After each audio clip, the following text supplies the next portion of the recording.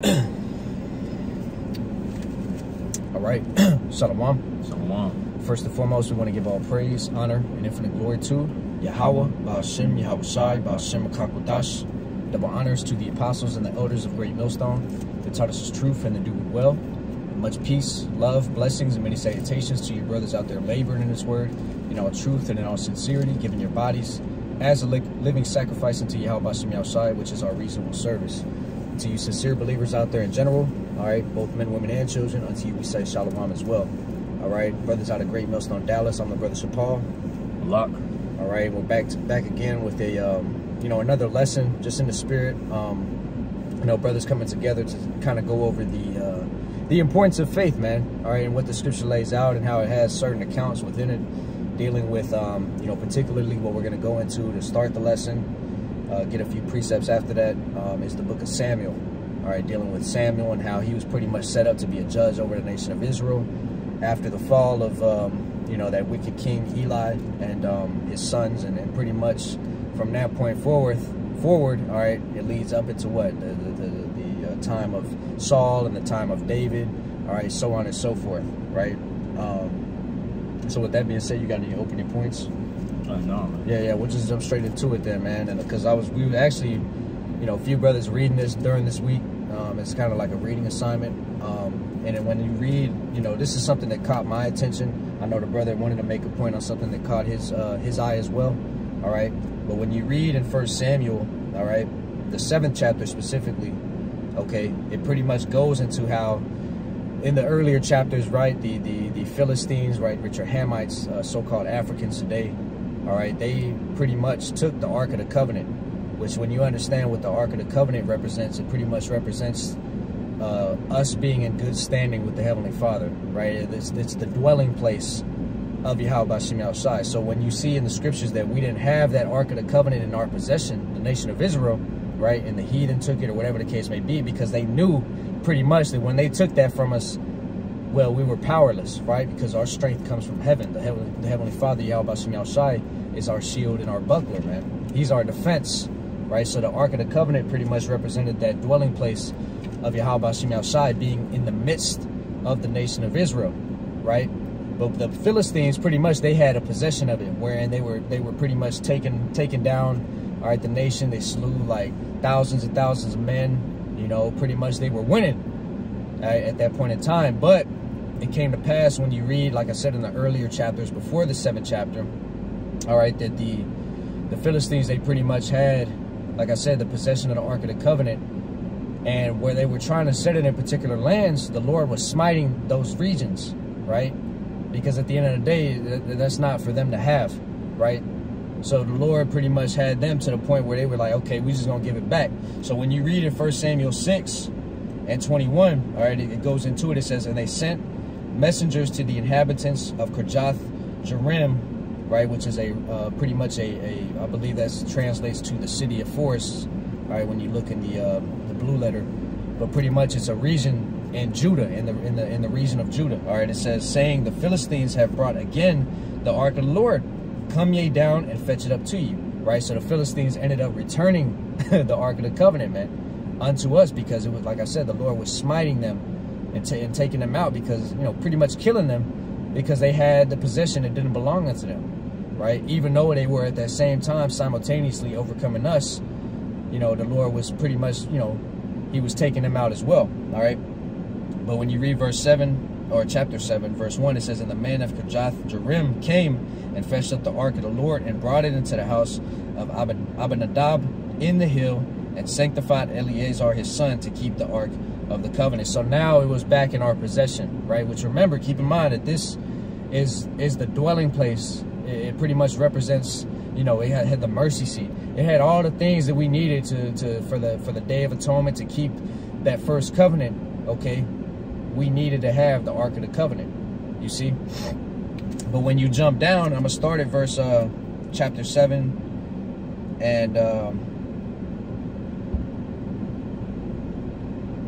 verse 8. All right, it says, and the children of Israel said to Samuel, cease not to cry unto the Lord our God for us, that he will save us out of the hand of the Philistines, right? Because even then, like it's going to go into, the Philistines were still, they were like, fuck it, man, we're going to still come up against these, you know, this nation. All right, it says, and Samuel took a sucking lamb, which was pretty much a young lamb, and offered it for a burnt offering holy unto the Lord. And Samuel cried unto the Lord for Israel, and the Lord heard him, you see. And as Samuel was offering up the burnt offering, the Philistines drew near to battle against Israel, right? So they didn't learn, but it says, but the Lord thundered with a great thunder on that day upon the Philistines and discomfited them. And they that were smitten before Israel, it says, and they were smitten before Israel. And the men of Israel went out of Mizpeh and pursued the Philistines and smote them until they came unto Beth-kar. Then Samuel took a stone and set it between Mizpeh and Shen and called it the name of Ebenezer, saying, hitherto hath the Lord helped us, right? Which is, that's what it translates to. It says, so the, and this is the point that I wanted in verse 13, all right? It says, so the Philistines were subdued, and they came no more into the coast of Israel. And the hand of the Lord was against the Philistines all the days of Samuel. So it goes to show, when we're in good standing with Yahweh Bashim Yahushai, which now we have the understanding in this period of grace that it's by faith that we're justified. It's by believing. It's by understanding that He's our salvation. That not, you know, my sword and my bow will not deliver me. But no, we're going to trust in Yahweh Bashim Yahushai. Now it's through having that mindset, all right, in these latter days, right, in this period of grace. So again, I'm going to read it again. 1 Samuel 7 and 13. So the Philistines were subdued. Our enemies were subdued. And they came no more into the coast of Israel. And the hand of the Lord was against the Philistines all the days of Samuel. So you can pretty much imagine that the Lord pretty much, with us being in good standing again with the Heavenly Father, right? Remember, this is in the period of the first covenant. The Lord pretty much set His hand against them, like, yo, like it's like a blockade. You know what I'm saying? You can no more touch these people. Why? Because they're in good standings with me now. Right. And like I made the point, hey, now it's through faith in this period of grace. Now it's through believing in Yahweh Shai Mashiach. Now that does come with works.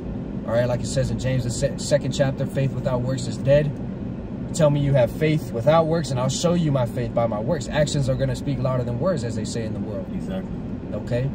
But that's pretty much what we're going into, the importance of faith, bro. Right. And the Lord, he puts these difficult situations and these, you know, the circumstances in front of you, in front of our lives, and in front of, you know, in the stories to really exalt Himself. Yeah. And that's what that was. You know, it wasn't because that Israel had the biggest, strongest army that they really recovered the ark.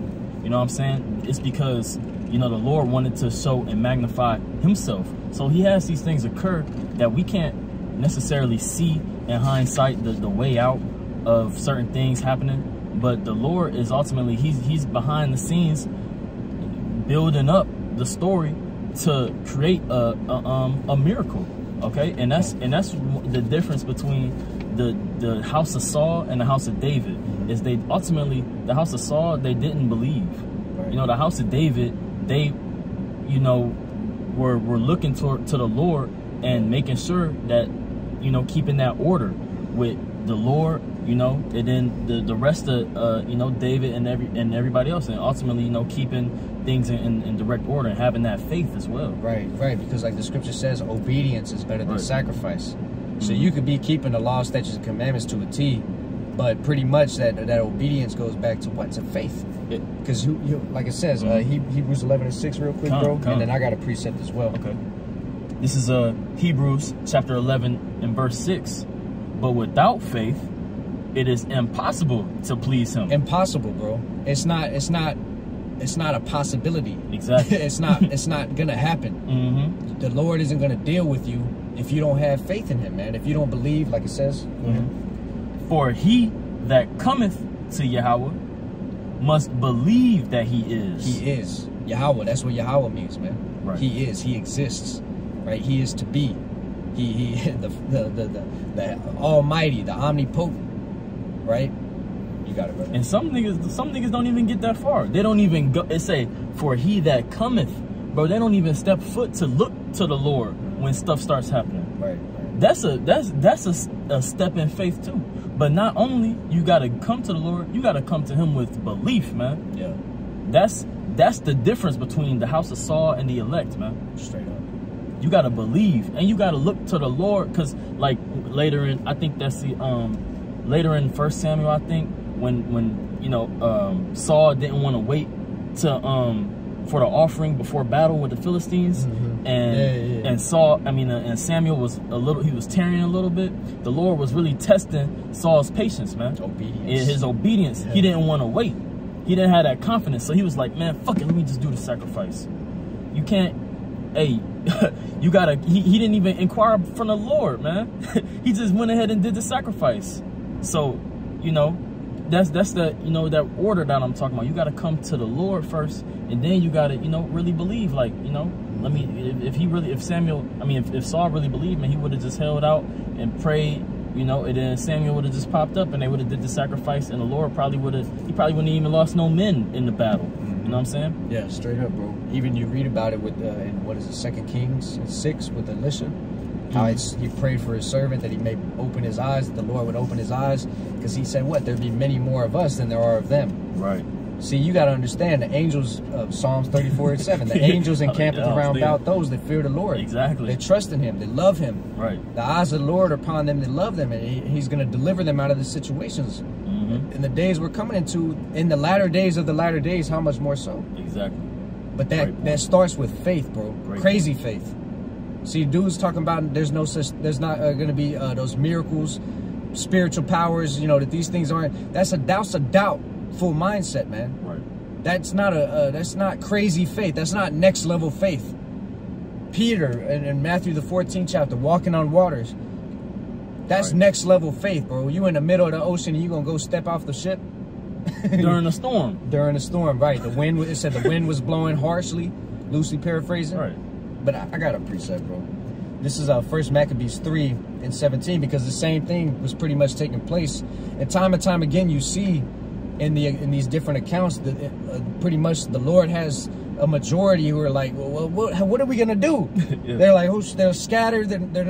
They're not honed in on just, hey, being calm and being still and trusting in Yahweh Shem Yahshua. They're not grounded. They're not rooted and built up in Him. They don't have that foundation in Yahweh Shai, that faith. But yeah, go ahead. No, you good, brother. First Maccabees 3.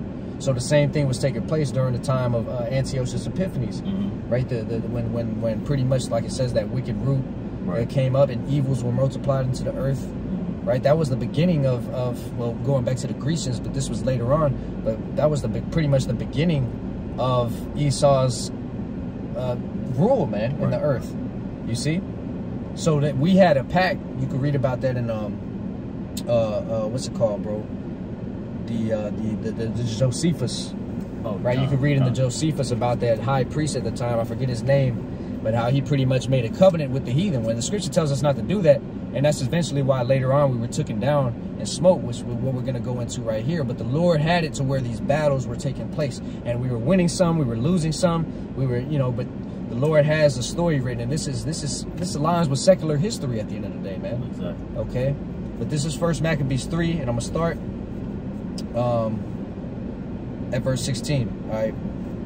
And it says, and when he came near to the going up of Beth-horon, Judas went forth to meet him with a small company, who, when they saw the host coming to meet them, said unto Judas, how shall we be able, being so few, to fight against so great a multitude and so strong, seeing we are ready to faint with fasting all this day? So they were fasting all day. They're like, how are we going to win this? According to the flesh, that's a fleshly thought, though. Like, how are we going to win this? But you brought it out earlier when we were preparing this lesson, Matthew 6, take no thought. Right. Therefore, what you shall eat, what shall you be clothed? Right. Take no thought, man, because the Most High is going to look out for His, bro. Right. But he that cometh unto the Most High got to believe that He is. Right. And He's a rewarder of them that diligently seek Him. Exactly. You see? That's why this period of grace is so important not to take for granted, man. The Lord is having mercy upon us every day, bro. Every day in ways we can't even comprehend, bro. Right? And if I may say, lean not on your own understanding. You don't have to see a way out to know that there's a way out. Right. You know? Right. You don't have to see, just because you can't see, we walk by faith. Right. Not by sight. Not by sight. That's right. You don't have to be able to see it. You can't comprehend it, man. You know what I'm saying? You can't, it's not for you to understand. Just trust in the Lord, man. Even if you happen to die, You know what I'm saying? At least you went out having faith, right? Isn't that a better way to go out? Like having faith, like a man. Yeah, like we have. This is what these accounts are for, man. To look at the generations of old and know how to walk and how not to walk, because we have examples of our forefathers who obeyed and disobeyed, and you know, there's a shame, a certain amount of shame in our culture, you know, where if you weren't you know, kept your loyalty, man, you weren't your seed literally wasn't able to prosper, man. They had to die, they had to kill them as well. You know what I'm saying? You weren't afforded that legacy, man. You want to have a good record with the Most High, man, even if you perish. So right. I was gonna make a point, but oh yeah, because the followers at that time, the apostles, during when Yahweh Shai was on the scene, pretty much all of them suffered terrible deaths, bro. Hey, Yahweh Shai said, whosoever, you got to pretty much take up your cross and follow him. Right. And when Yahweh Shai was taking up his cross, where was he going to? To die, man. To be a sacrificial lamb unto the nation of Israel. So those, and what came from that, though? He got total power and dominion now. And it's going to go to show forth when he makes his return. But you're going to have those 144,000 that are going to do this, walk the same walk pretty much, man. You know what I mean? But I'm going to finish this up. 1 Maccabees 3. So they was pretty much saying right here, like, we're a small company. We're outnumbered. What are we doing? Panicking and shit. Hey, and the priest Sha'ar likes to go into it, man, dealing with that Greek god Pan, man. That's where panic goes into, man. That goes into pretty much worshiping another deity, man. Yeah. Like the scripture says, was it 1 Timothy 2 or 2 Timothy 2 maybe, or 1? The Most High had not given us the spirit of fear, man, but of love and of power and of a sound mind. Right. You see what I mean? When you focus on the outer circumstances like these individuals right here, and you're not trusting in the Lord, man, that's faithless behavior. Right. Or putting your trust in the weapon or something like that. But I'm going to finish it up. You know, 1 Maccabees 3 and 18 and 19 is the point. It says, unto whom Judas answered, it is no hard matter for many to be shut up in the hands of a few, and with the God of heaven it is all one, to deliver with a great multitude or a small company. For the victory of battle standeth not in the multitude of an host, but strength cometh from heaven, man. That's where our power lies, in having faith in the things that Yahweh B'Shem Yahushai promised unto his men. Right. That you shall take flight when the standard's going to be lifted, man. Faith, bro. What these dudes are saying is faithless, man. Right. But the scripture does say what? Let not the incredulity, which means faithlessness pretty much, let not the incredulity of them trouble you. You know what I'm saying? Because all the faithless shall die in their unfaithfulness, right? But that, did you want to make that point? Because I know you was in 1 Samuel 10, you wanted to make a point going into what Samuel was telling Saul, but he didn't have the faith. Right? He didn't have the faith. Basically, yeah, you know, like the brother said, we was reading 1 Samuel and just meditating on it, and this is a point that stuck out to me in the book as well. This is 1 Samuel chapter 10, verse 6. And this is, I'm just giving you the pretext. So this is right when, you know, Saul is looking for his father's, I think it was his lamb, or, you know, it might have been his, you know, I think it was his lamb. But anyway, it was a lost lamb, and he goes looking for it on a journey. And he eventually comes into contact with Saul. But Saul prophesies and tells him that you're going to be king, and he goes on to anoint him. And he's prophesying back on his journey back on Saul's journey back home. Samuel says, you know, he's prophesying on what's going to happen to him, and these things ended up happening. But it says one specific thing that I found very interesting. It says, this is 1 Samuel chapter 10, verse 6, and the spirit of Yahweh B'Shem Yahushai will come upon thee, right? The spirit's going to come upon Saul, and thou shalt prophesy with them. So Saul would eventually turn to be a prophet. Okay, he's going to prophesy with these men that were prophesying on the high hill. And thou shalt be turned into another man. Now, he was turned into another man. All right, just how we are. We have the opportunity to sit on the 12 thrones, judging the 12 tribes of Israel, and be able to rule in the regeneration with Yahweh Shai. Now, we've killed that old man. All right. We gotta kill him every day. We gotta keep killing that old man every day. We can't go back into our own vomit. What happens when we turn our back? And because like Saul had the chance to he was turned into another man. But when you read the following chapters and you know the story, Saul eventually he through faith he fell off, and that's a story for us not to look to, man. That's the legacy of Saul. That's a legacy of Saul. That's the legacy of no faith, no obedience. Exactly. Because he was changed, and he went back to his own vomit, man. And he actually had David. It's funny because he had David show him how to be a man, and he was just a child. You know what I'm saying? He had to kill Goliath because Samuel knew of the works of Saul and that the Lord was dealing with Saul. He knew of the stories when they received the Ark of the Covenant. You know what I'm saying? And then or about Samuel.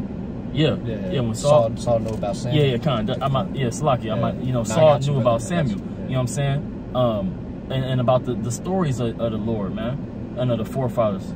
You know, so it was no excuse. He was built to be king, but hey, the Lord, you know, he wanted to set him up as an example for us in the latter days, okay, of how to act and how to rule our spirit. Because we was talking about it before with David. David was like, man, I don't need a shield, I don't need a sword. How you take down Goliath, man? With a stone, bro. Mm-hmm. Matter of fact, let's get that Matthew 6. I got a quick one real quick. Sirach 34 and 13. All right, it says, the spirit of those that fear the Lord shall live, for their hope is in him that saveth them. Whoso feareth the Lord shall not fear nor be afraid, for he is his hope. Blessed is the soul of him that feareth the Lord.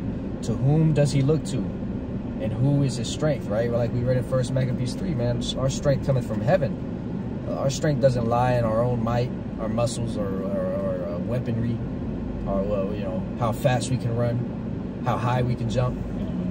No, man, it says the Lord, those that put their trust in the Lord shall renew their strength, and they shall fly, they shall mount up as eagles.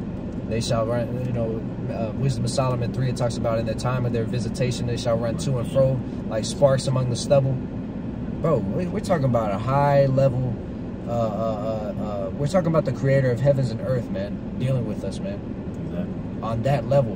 And it's just a matter of time for these things be manifested here in the physical realm. Right. You see what I'm saying? So because of our faith is going to bring forth those things, man. Our belief in something out of this world and something that hasn't been seen with eyes of men.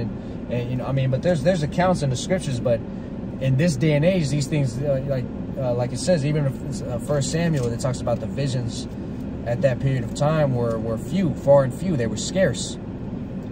So we're like in certain time periods, like these things would be magnified. Well, now in this period of time, going into Jacob's trouble, and even up and before that, out there in the highways and hedges, healing people, however it may be. All right, it starts with our faith, man. Mm-hmm. You see, and that's why a lot of people can't really come into this thing, because they're like, how can we be the children of Israel, man? How can we be the children of God?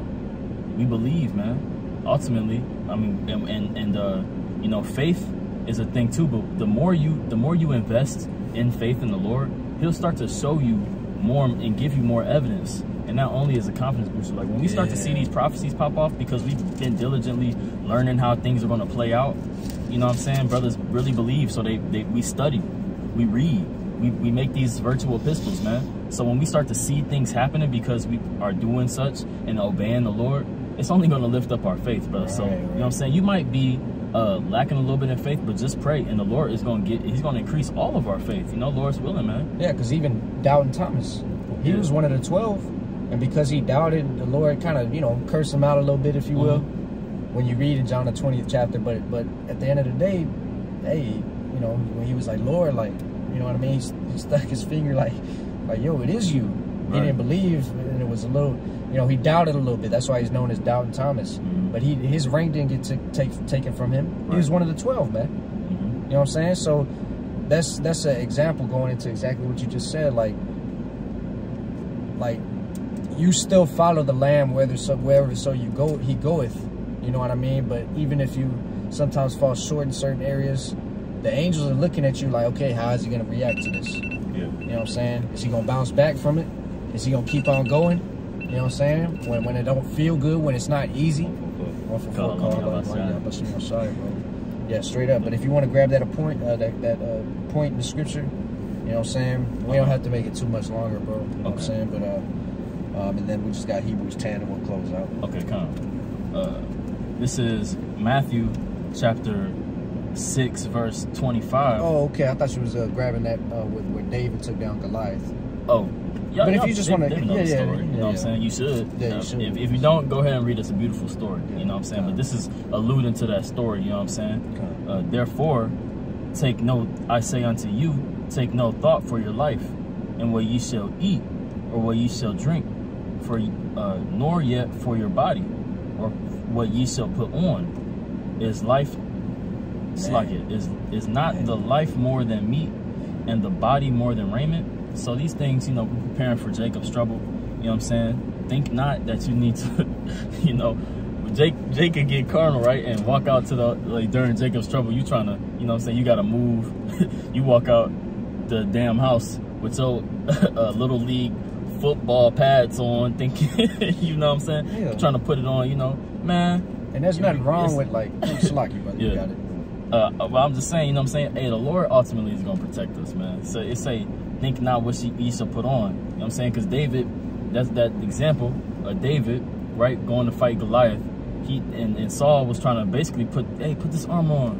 You know what I'm saying? And he wouldn't even go out there knowing he could put the armor on, but he still wouldn't even fight him. You know what I'm saying? Bro, that's a high level of faith. You know what I'm saying? Because even then, it's like wise to, okay, you know what, that's wise. Yeah. Like Raven and now, it's wise to stock up on maybe a couple packs of water. Right. It might be a little wise, you know, get some canned goods. Because we see inflation, that's wise. You see in the prophecies, you're like, okay, exactly. Prepare a little bit. But we don't trust in those things. But David, that was next level faith right there. Right. Bro. He was like, you know what, I don't even need that shit. I'm gonna go out here and smoke this dude. Of course. Through the spirit of the power of Yahweh Shai. Right.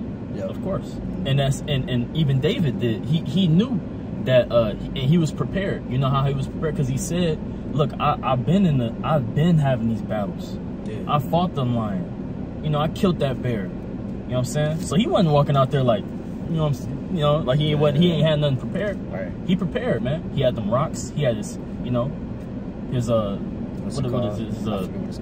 Yeah, y'all know. So read the story, man. Yeah. But yeah, he didn't have to have, you know, everything. We don't have to have slingshot. Yeah, slingshot. We don't have to have a Mac 10, you know, the Glock with silencer on it, man. You don't need, bro. We need to stock up on this faith, man. That's the biggest investment we can make. Without it, it's impossible to please. Exactly. Straight up, bro. Was that all you had? Yeah, that's it. Okay, come. Yeah, we'll read this here in Hebrews 10. I'm gonna start at verse 35, because like you said, seeing the signs, the seeing 444, 144, because when Elder Apostle Gabar had did a lesson, well, he had read somewhere online, I suppose, that when you see those numbers, that they're called angel numbers, right? Yeah. Well, we know the angels are always around us, bro. So I see numbers every day, bro. Like, and I just say, call Allah Yabashim Yosai, call Allah Yabashim Yosai, call Allah Yabashim Yosai. You know what I'm saying? Because it's just further confirmation that the angels are around, man. Right. They encamp around, and encampeth, that's a war terminology. Right. You know what I'm saying? They're ready to go. Ready for battle. Ready to go. You got demons coming at you. Hey, they shield. Right. You know what I'm saying? The shield of faith. Mm-hmm. We went into Ephesians 6 a few months back. You know what I mean? So yeah, it's important, bro. Faith, bro. Above all, taking the shield of faith, man. And that's funny how it's the shield, and that's for protection. Protection, right? Bro. Yes. You know what I'm saying? Mm-hmm. This is Hebrews 10 and 35. It says, cast not away therefore your confidence, which when you go into that word confidence, con meaning with, all right, and then fidence or fidelity going into faith, so with faith. So you can't cast away. True confidence is having faith in Yahweh Bashim Yahshai, that in whatever circumstance you're in, however it may look, how bad it may appear in the flesh, that you understand that there's a divine energy protecting you, man. You see? So cast not away therefore your confidence, which hath great recompense of reward, right? Your confidence is going to pretty much, like it says, Isaiah 33:6, we don't have to grab it, but wisdom and knowledge shall be the stability of thy time and strength of salvation. The fear of the Lord is his treasure, man. When you walk with the fear of Yahweh Bashim Yahshai, which is pretty much tying into faith as well, you understand that there's no other entity out there. The end all be all is Yahweh Bashim Yahshai. That's all that matters. You You see what I'm saying? That's all that's gonna pretty much, nothing's gonna deliver you but him. If it's in his will for you to be delivered, that's it. Because he killeth, he maketh alive. He bringeth down, he lifteth up. He woundeth, he healeth. So if you're going through hardship, hey, it's Yahweh Bashem your son. And like it says, Hebrews 12 and starting around verse 7 on down, talks about despise not the chastisement of the Heavenly Father, man. Yeah. Because if you be sons if you're with chastisement, but if you're without chastisement, hey, you're a bastard like the rest of the world, man. Chastise who he loveth. He chastise who he loveth. That's right, bro. All right.